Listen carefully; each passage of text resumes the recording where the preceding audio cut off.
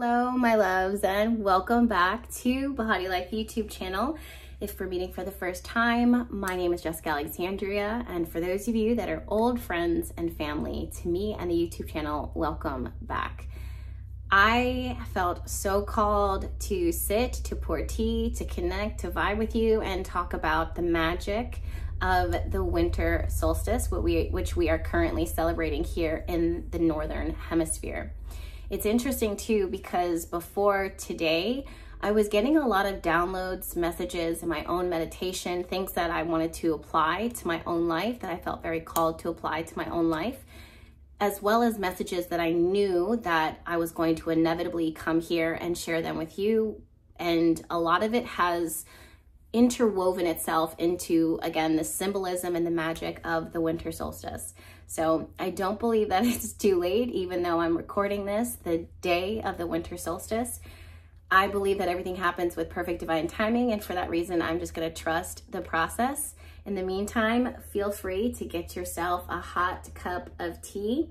Feel free to sip along with me, some coffee, some water, get cozy, and let's go ahead and dive right in. So yes, as I was saying, we are going to be talking about the winter solstice tonight or today. And I'm hoping that the lighting doesn't change, but that's one of the beauties of the winter solstice, is that the days get shorter and the nights get longer.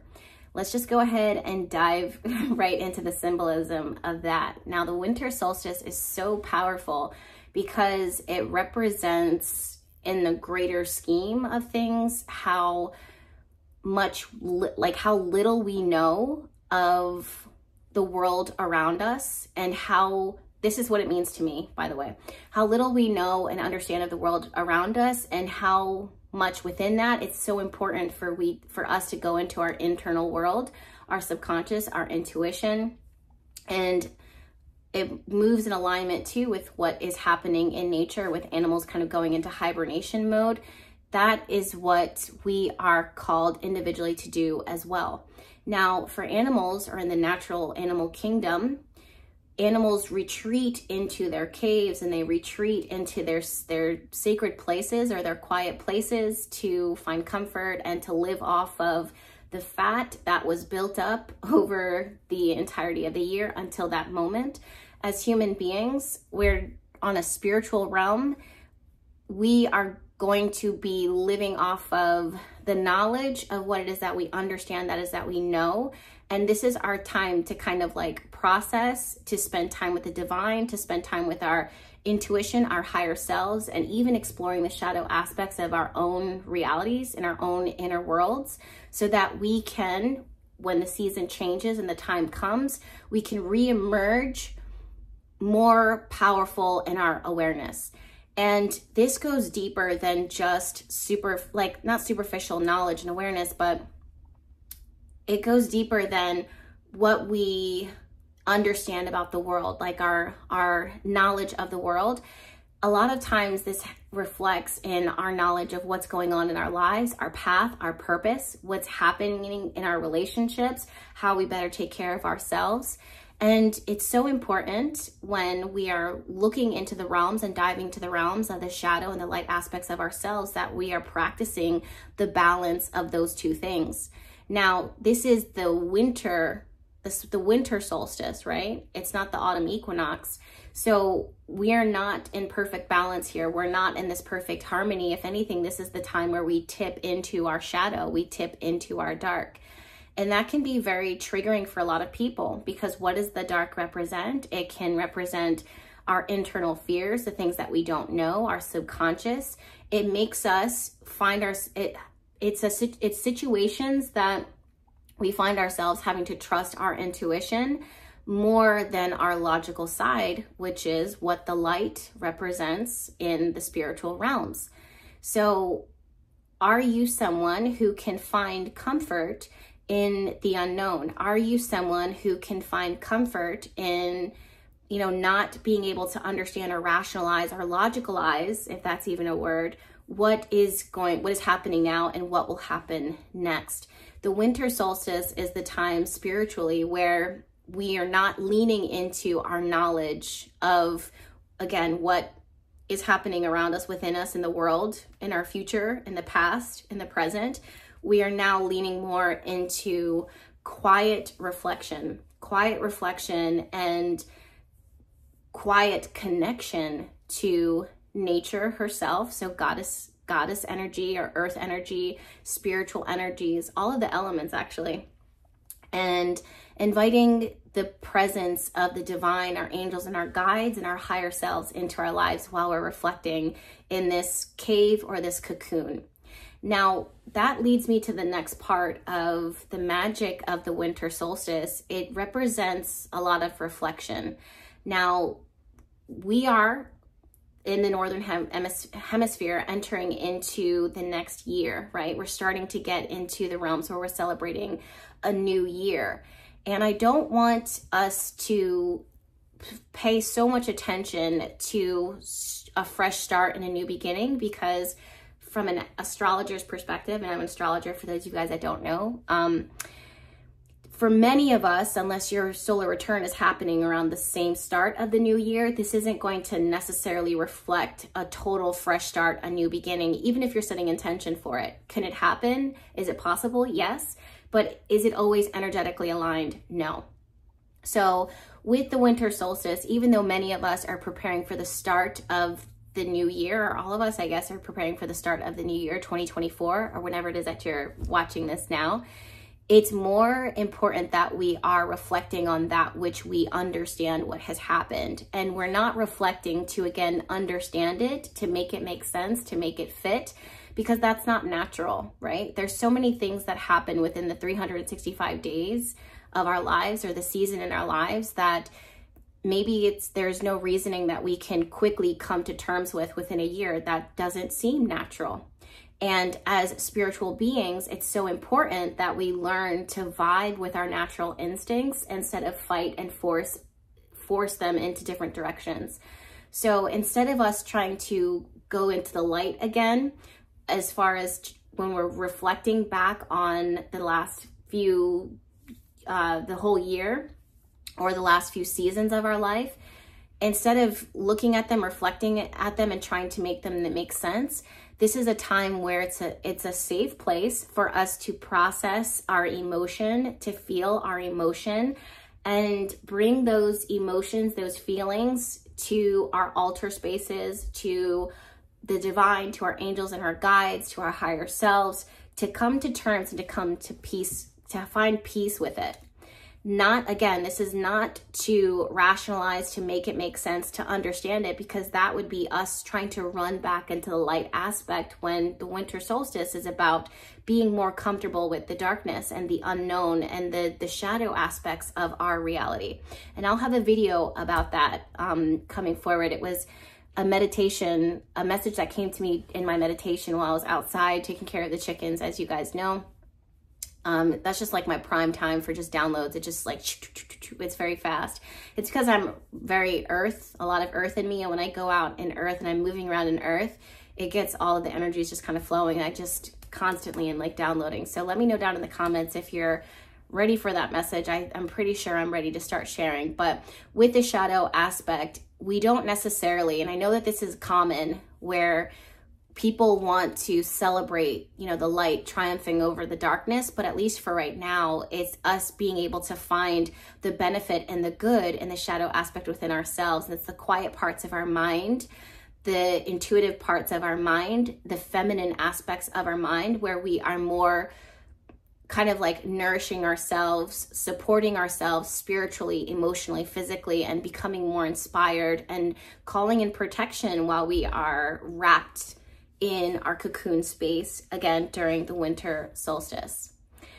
Now, with the word cocoon, that brings me to the third part of the winter solstice that I actually want to dive into. And this has a lot to do with community, connection, and even release. Now, in nature, when we sit with nature long enough, we'll see that she is very simple. We see that she doesn't ask for much, she doesn't require much, and in all of that, so much is provided for her, and she gives so much back to us. And that's something that we can take as inspiration in our own relationships, and even our relationship with ourselves. when the winter solstice comes, it's not always about aggressive, I don't want to say aggressive, but a concentration on family gatherings and coming together of the great community. Because again, every one of us have different realities. We have different family situations. We have different community makeups. Everything is different, right? It's nice to have a round circle of people that you can trust and warmth in the home and the environment. That's beautiful. That is a huge blessing. And then there's others who the winter solstice or your life looks like a bit more of a lone wolf type of energy. And for now, your journey is more one of self-exploration or exploration by the self alone. So with that, it's so important, regardless of where it is that you fit into those realms, whether you are with a large community or riding solo, I think I want to kind of encourage us and get us excited to go to a space of simplicity within relationships, within community, and with the relationship that we have with ourselves.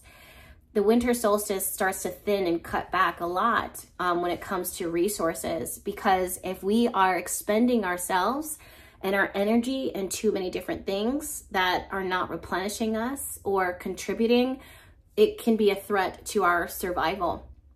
Now, back in the day when we lived in caves or when we lived in huts, when we lived in yurts, wherever our background is, survival looked like pretty specific. It looked like how we could actually eat and live and keep the fire going, you know.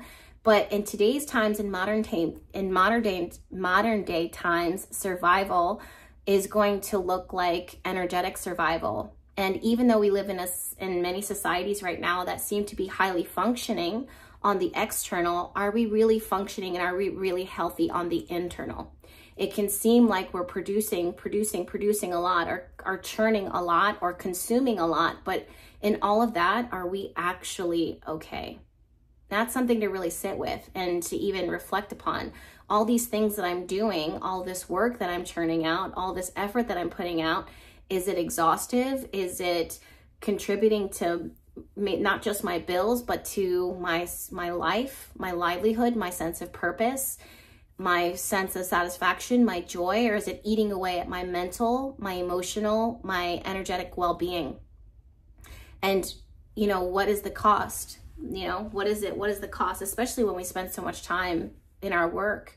So with the winter solstice kind of highlighting our relationships and community, this is the time to essentially kind of cut back on all the many things that it is that we are pouring ourselves into. And if you find that the winter solstice during this time, the season is kind of reflecting into you, that how you're spending this time or who you're spending this time with seems like it's doing more harm than good, or if it's not healthy and supportive of you, then this is a wonderful time for you to begin to thin out and to cut away, to remove, or to begin to call into your life the connections, the support, the friendships, the feelings, the activities, the vibes that are going to help you to sustain you, help you to thrive, help you to feel nourished.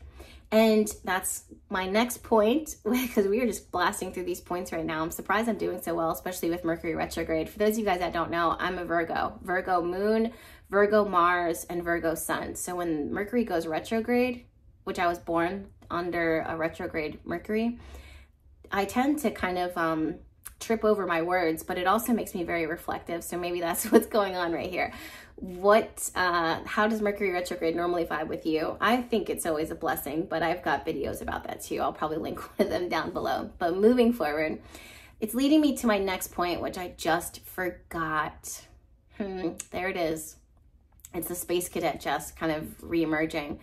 My next point is, well, I don't remember what my next point is. I'm going to move on to one of my other points, that is I definitely want to talk to you about renewal and rebirth with the winter solstice. And that can be like, when you think about it, you're just like, are we sure that the winter solstice represents the renewal and rebirth? But it does, because it's in this dormancy, which is not very dormant, it's very active.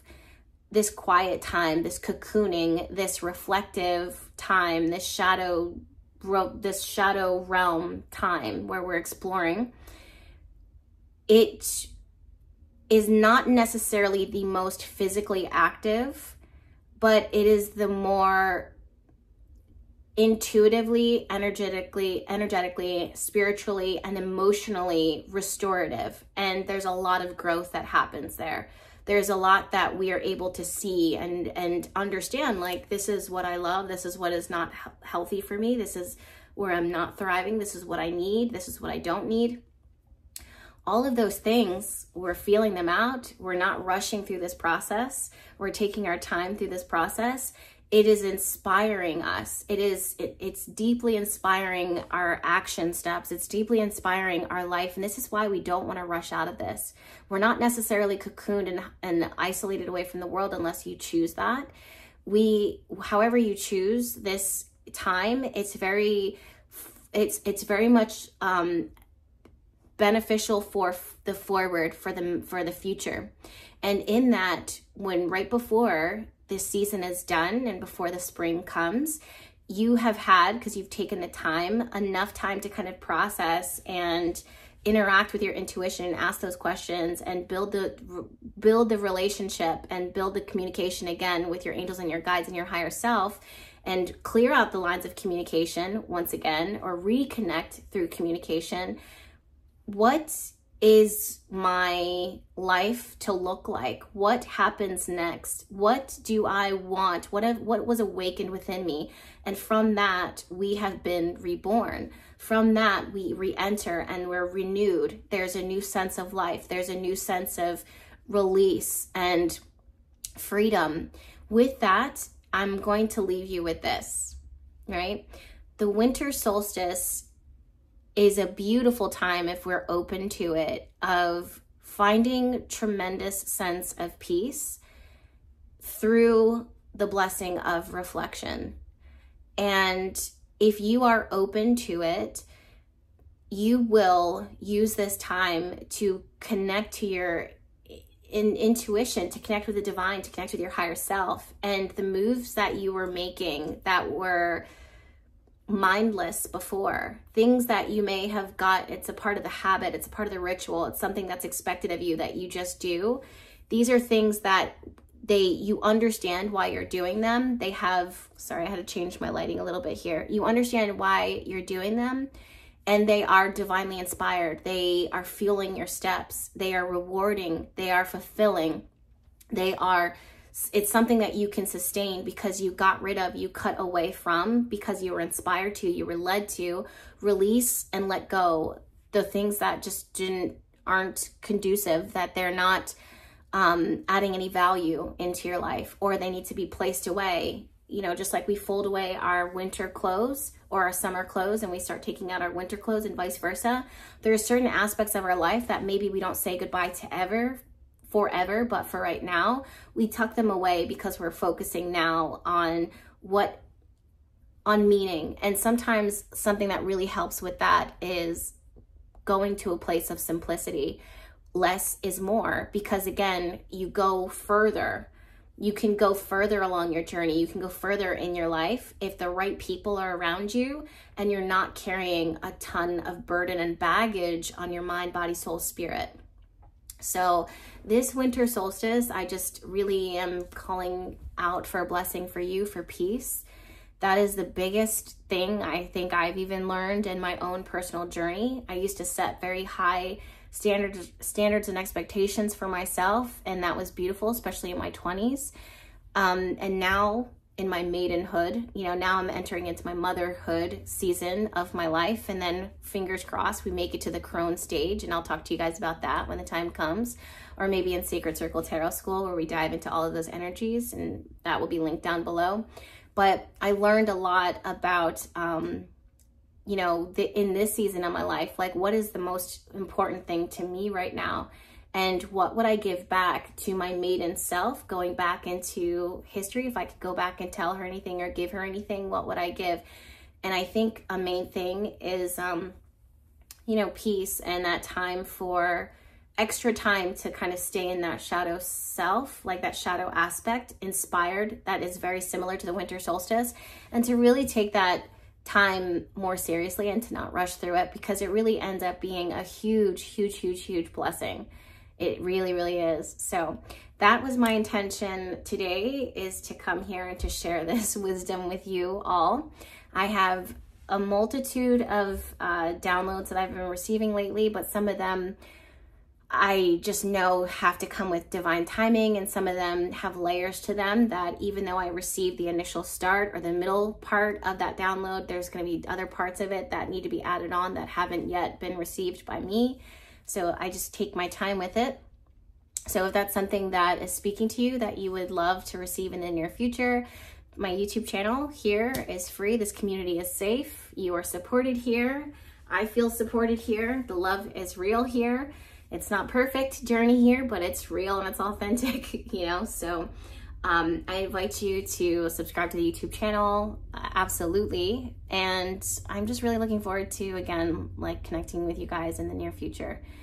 I was gonna say, let me know what this winter solstice kind of represents for you. And that's absolutely, if you're willing to do that, if you're willing to share, I would love that. I'm going to be actually shuffling and pulling on that for myself. I've got, for those of you guys that don't know, I love tarot. So I'm going to be looking into that, but, and seeing what my guides say through the tarot cards. But I think more importantly than that is your relationship with that question and your relationship with the winter solstice. And that's something that I think is a wonderful tool for the winter solstice, is actually to keep a journal and to keep documenting, keep keeping records of the things that you're processing, the things that you're feeling, and what's coming up for you. It's very, very powerful. Especially looking back, you'll just be like, wow, the wisdom that I had then, the wisdom I have now, it's really unmatched by many things, okay? So I'm sending you guys all of my love.